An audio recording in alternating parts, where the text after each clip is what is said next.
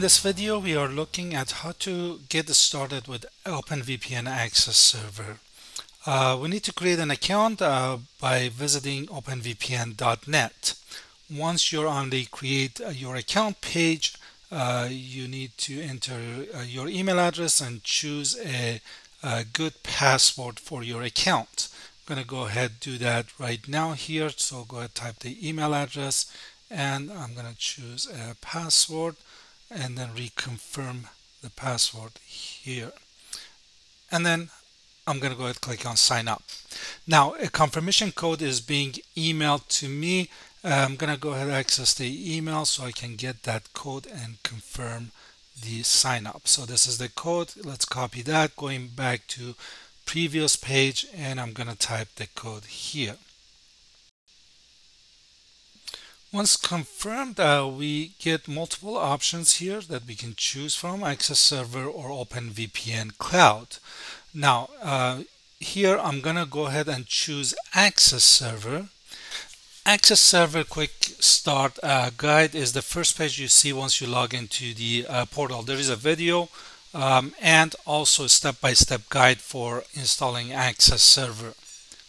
If we look at the next item on the menu, get access server, as you can see, we have software packages for different Linux distributions, for different cloud service providers, and there are a couple for the virtual appliances such as VMware and Hyper-V.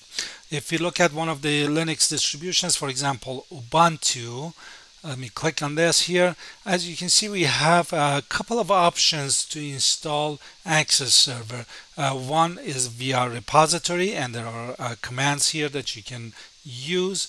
And the second option will be manually download the packages. Again, we got commands, and you can download the packages by clicking on these two little buttons.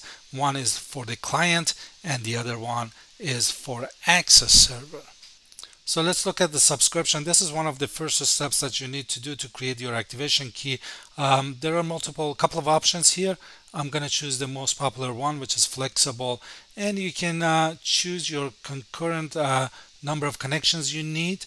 The next thing is you're going to choose if you would like to be billed annually or you want to be billed monthly.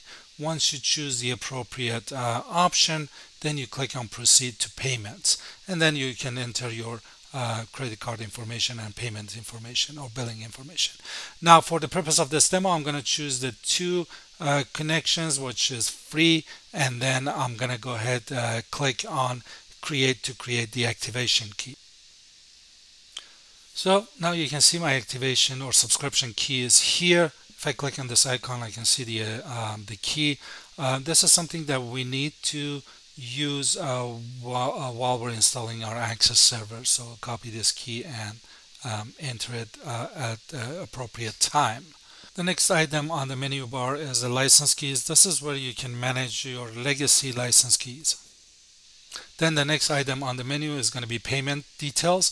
This is where you can update or add your payment methods. You can look at your billing information and access invoices. And then the last thing is support center, which is going to take you to the support center page that you can create a ticket or view your existing tickets.